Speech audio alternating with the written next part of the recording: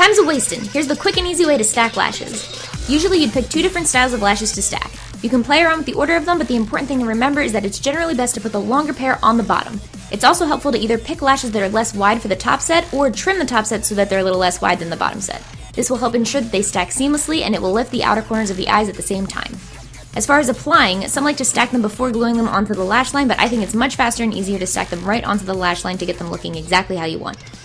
Apply your longer or at least wider set first, like normal, letting the glue dry completely before moving on. And for the second pair, treat your first pair of lashes as though they were your real lashes. Lay the second pair right on top using the outside corner of your eye as the guide on where to lay them down. The last trick is to make sure that you squeeze the 2 pairs of lashes together at the base right before the glue has set, and to push them up so that they fan up nicely. When you take off your makeup for that day, carefully grab onto the base of the lashes to remove them, and they should come off together ready to be used again the next time. Lashes are jacked, stacked, and ready to go!